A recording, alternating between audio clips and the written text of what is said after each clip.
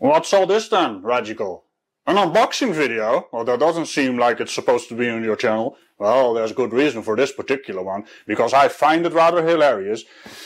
And we're talking about size of particular things, and in this case size matters apparently.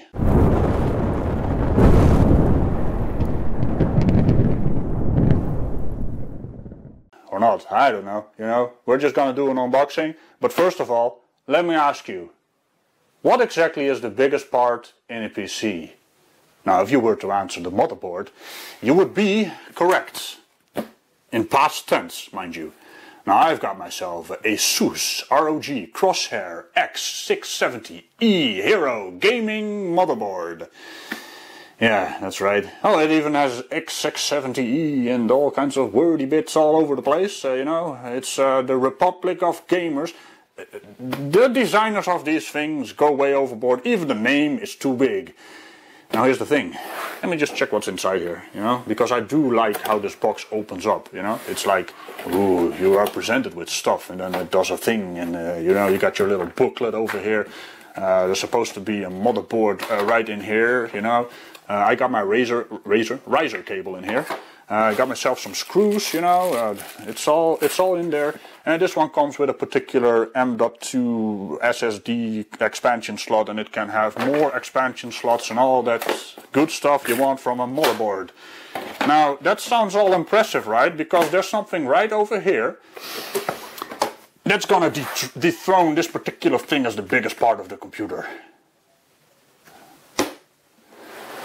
Prepare yourself for ridiculousness. It even takes effort getting it over here.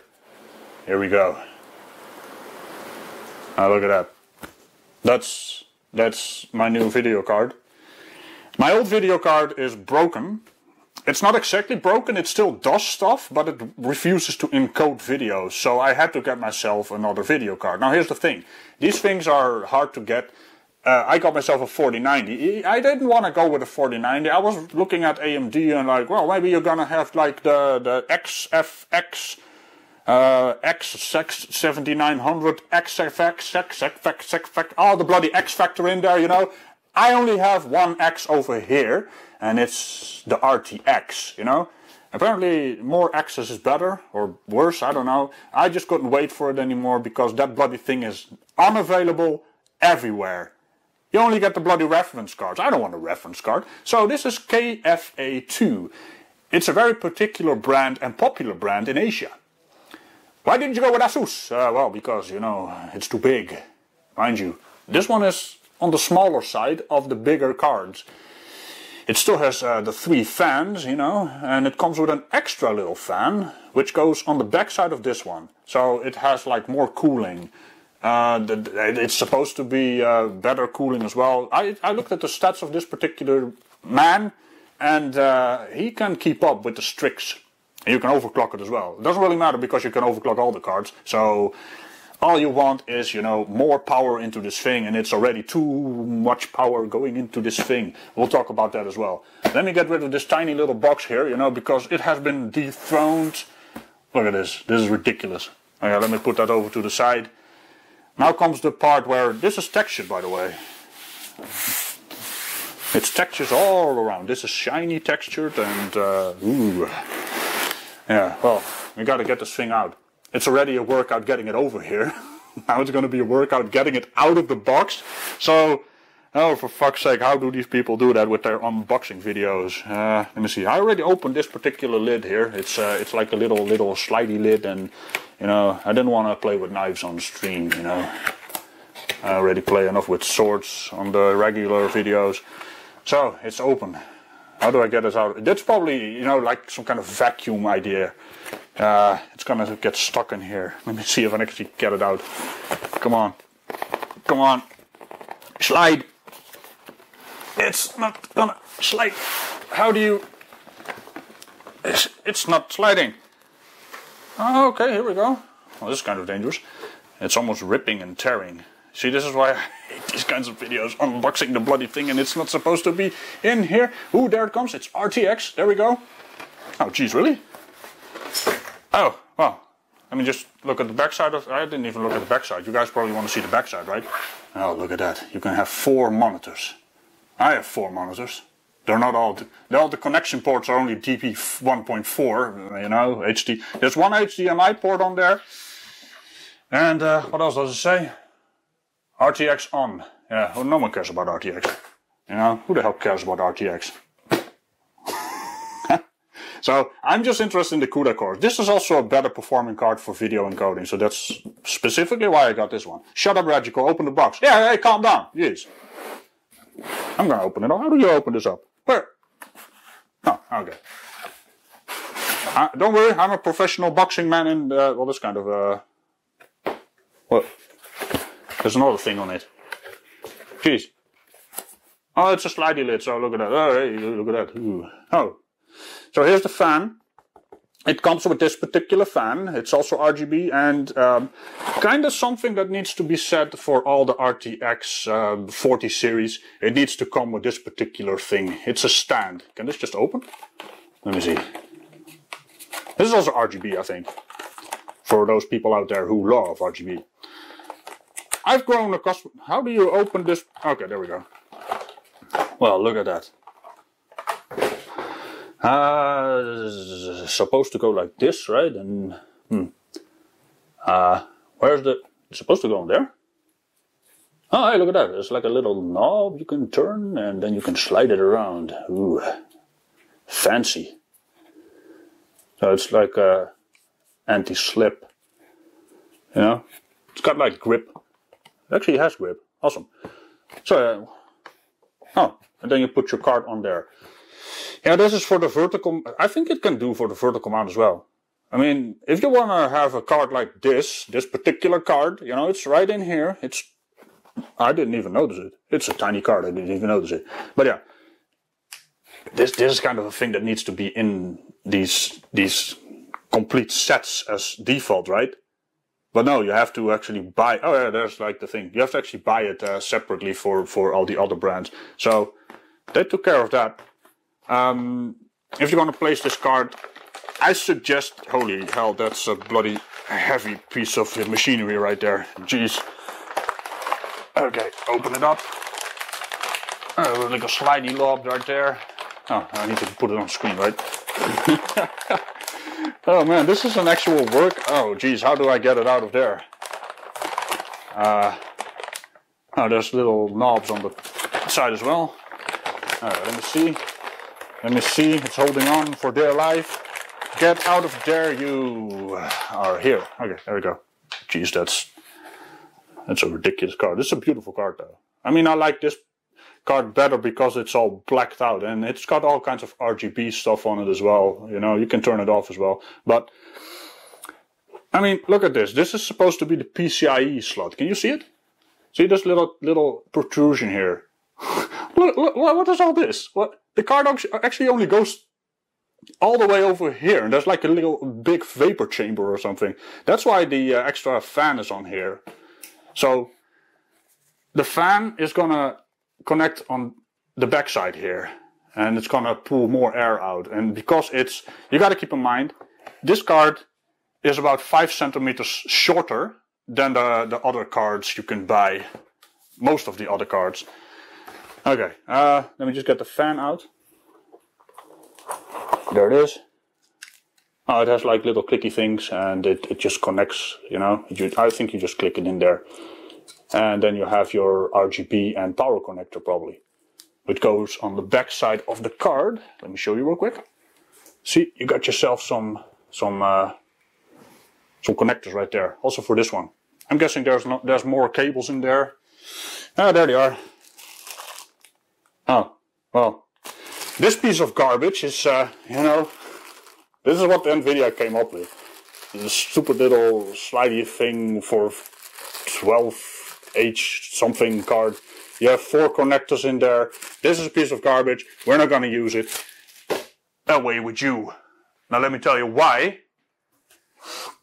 Because I actually have a perfectly fine and very good Seasonic 1300 watt power supply unit. See this? Oh, it's on here. It's 12 VHP WR. So the last part is power. See, there it is. Look at that. Now it only has one connector. It says 600 watt on here and only 2 connectors go out. And it is sleeved. And it is actually properly guarded. You know? Now, here's the thing. If you have... Let me just get my old card because I can handle it a bit better. Here. Let me just put this aside as well. What's in here? We'll get to that later. Okay, let's... it's like a informational pamphlet. Who cares? You know? Let's try and get this box out of the way. Don't shame me for my tiny 1080 card. How dare you? Okay, so this one can go away for a bit.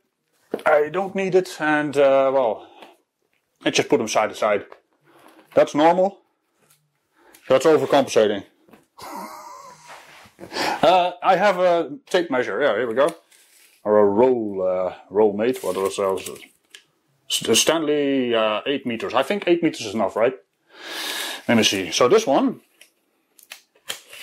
is 27 centimeters. Now on the side, the EVGA, rest in peace EVGA, they don't make cards anymore, but it's supposed to be 26.5. So that's why I'm curious if this one is indeed 33.6 centimeters. And it appears to be. Now it fits in my case. I actually had to do a modification to the case as well. You'll see that in a few. Okay, so we got ourselves a power cable and a connector cable for the RGB headers. And this one goes on the back side. It just clicks in like this, I think. We'll see all that. And then it just connects on the back with this little thingy. You know, that's the professional terminology. This is a thingy. And if anyone says otherwise, you're wrong. Let me tell you why. Because I am the professional thingy master. That sounds wrong on so many levels, but hey, work with it. So, oh, you probably want more measurements, right? So it's also 12.5 centimeters. And I can actually put it on the side. This one is a bit wobbly. Ridiculous. And it's 7.4-ish, something like that. So those are the measurements.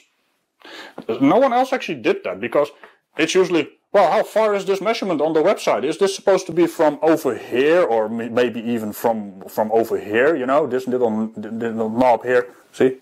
Or this, you know, that's over 0.5 centimeter, or maybe even 1 centimeter. And if you are really tight for space, you really need to know what the actual dimensions are. So now you know. I'll also put them in the description. It's not a very impressive fan. It's like a transparent version of this one. It's exactly the same. It's just a transparent version. Kind of like it. What else do I need to do?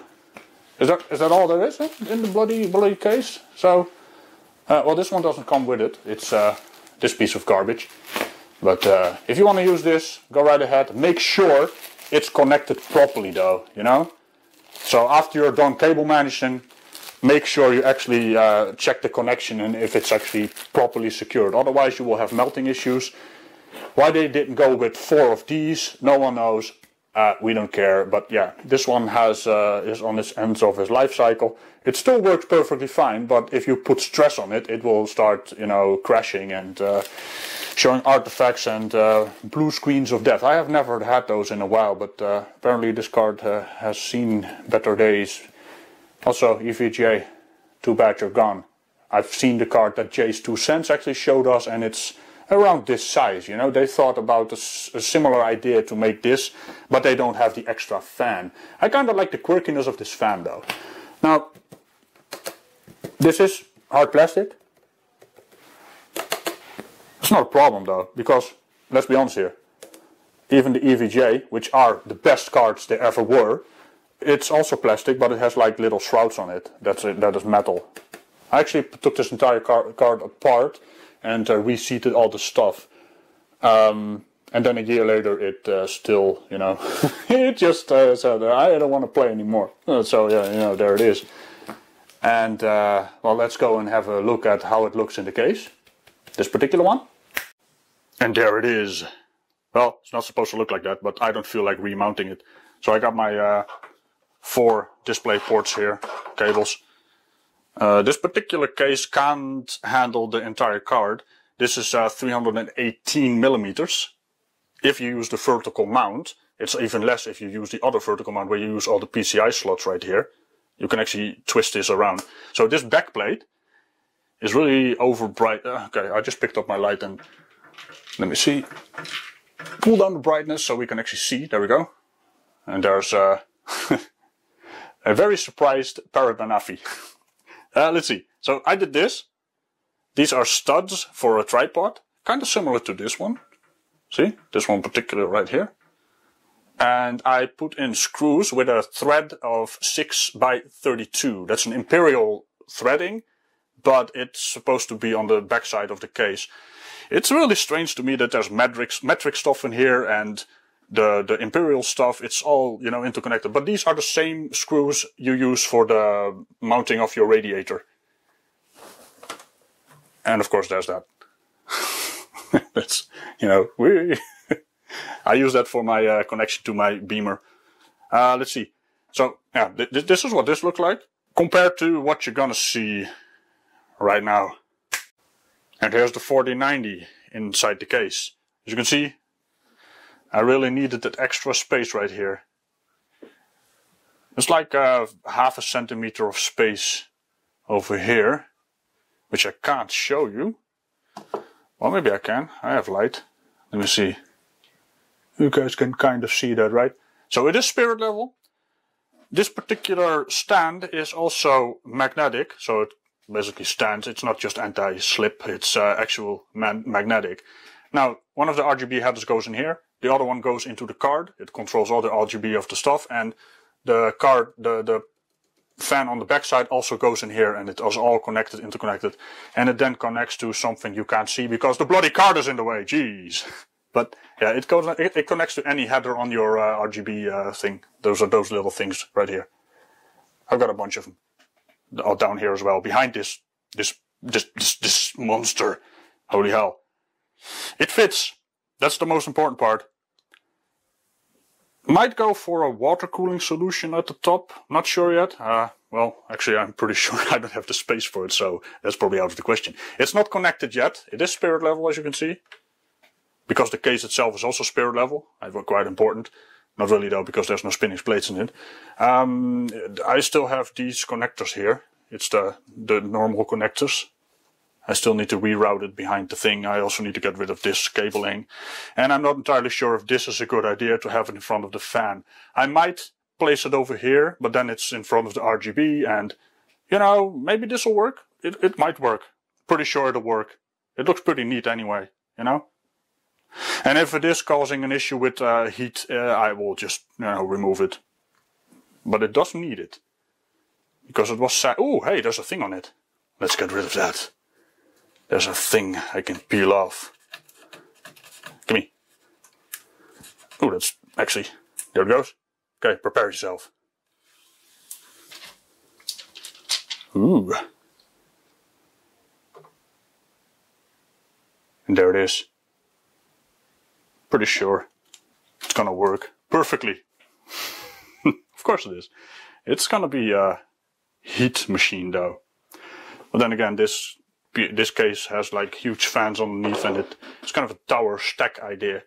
That's why I need to close this off, because it needs to not leak out. It needs to be, you know, going in here and going out the top. That's the entire idea. Now remember to tickle the bell on all things around it.